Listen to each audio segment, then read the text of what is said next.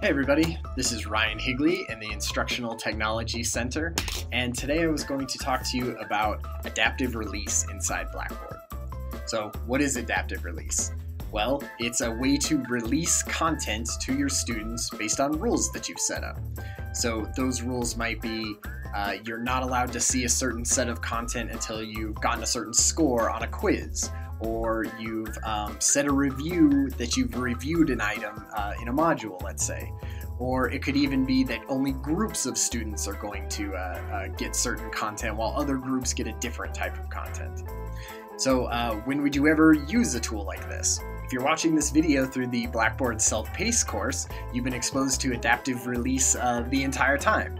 And how we've utilized that is once you're inside the module, you can't move on to the next module until you've passed the quiz at the end of each module. So you could use it for that. Other specific examples that you might use is if you're combining two classes together, which a lot of times people do, you could just say, I know I want this certain content to go to this group of students and this other type of content to go to a second group of students. Another way you could do it is if you could restrict students from going to a discussion board or even being able to take a quiz or something like that until they've reviewed the material for that quiz. So you'll get a little checkbox and it'll show that they reviewed it, and then they can open up the quizzes. So there's lots of different ways that you can use this. In fact, there's two types of adaptive release. There's sort of the simple adaptive release that we're going to talk about in this video, and then there's also the advanced adaptive release, which we'll talk about in the next video, which is creating multiple rules. But for right now, we're going to jump into a Blackboard course. We're actually going to use the Blackboard self-paced training, and I'm going to add an item to it and show you how you would add adaptive release functions to that item. All right, so let's do it. Right now, I am in our Blackboard course, and I'm just going to create an item in one of our modules and show you how that you would add some adaptive release rules to it. So I'm going to click into Getting Started in Blackboard. Great, and I'm going to build a content item. Now this content item is going to be very, very simple. So the content item is just going to be a badge. And I'm going to write something like congratulations.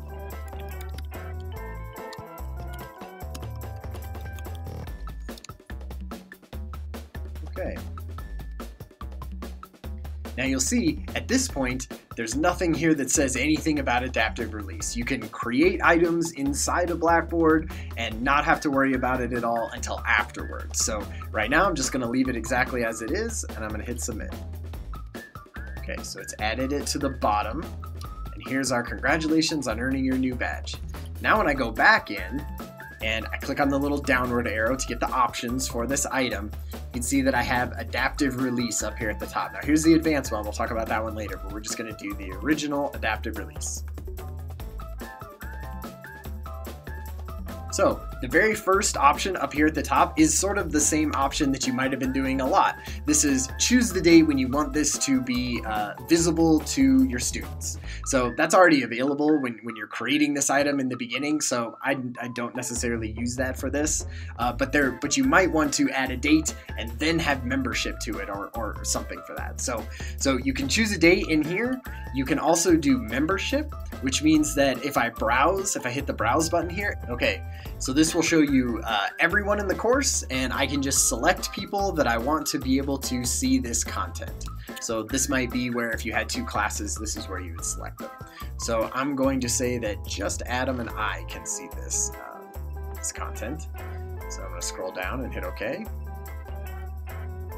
Submit. All right, so now just these two people can view this content. Now, if I want to add something on top of that, so maybe it's just Adam and Ryan that can see this content, but I'm also going to force them to have gotten a certain grade on the test. So before we got into the basics, getting started in Blackboard, they had to go through the what is Blackboard and get a score on that. So what I'm going to do is I'm going to select a grade center column.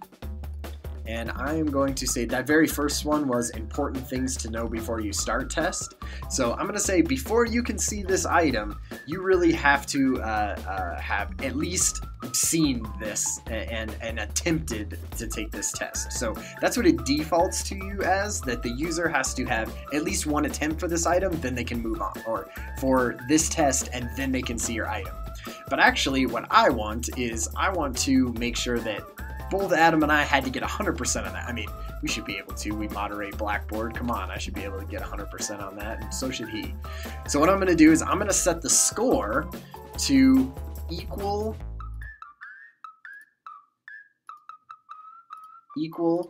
to 3. And how do I know that the amount of points on that test? Because I made that test a while ago. I don't know exactly how many it is.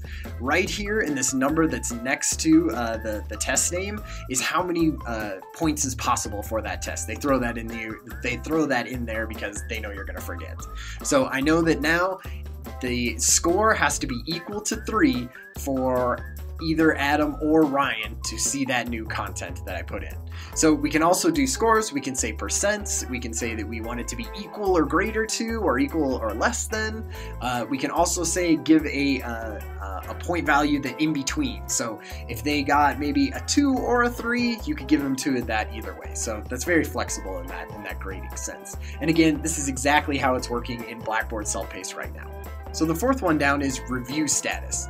And what this will do is this will create a review status checkbox on any item that you want to be reviewed before this new content can be seen. So what that would be is, let's say there was a PDF or a video or anything that you wanted to make sure that is reviewed before this new content can be opened. What it'll do is it'll add a little checkbox. The student will watch the video or they will read the content, and then they'll check the box when they're done, and that's what will open up the new content. So how you'll do that is it'll say select item, you'll browse to it, and it'll open up this structure of your entire course. Come on, Blackboard, you bum. Open up. There we go. All right, so this gives me all the different content items that I have. So I'm going to say that if they've read about Welcome to Self-Paced Blackboard Training, then that's good enough to get that content open. So I'm going to click on that.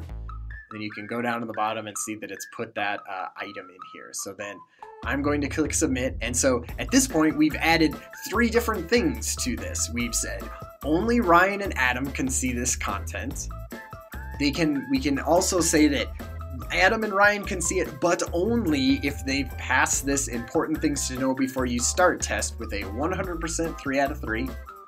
And then also they have to have reviewed the Welcome to Self-Paced Blackboard Training. I think it's just writing in that one. So as long as they've done all those things, then they're going to be able to see this new content that we've added. So I'm going to hit submit. And this is just saying that we're going to turn on some review for your selected item, and I'm fine with that. I'm going to hit OK. All right, so now we're back in the main section. I'm going to go over here to welcome, and then we're going to be able to see it. Now you can't see the checkbox now because it says enabled review, so we know it's there. But if I go over to this edit mode and turn it off, this would be an approximation of what the students would see. Okay, and there it is. You'd have to mark this as reviewed to be able to open up that new content item. So that's what the checkbox will look like. All right, so those are a few different ways that you can use adaptive release in your Blackboard course.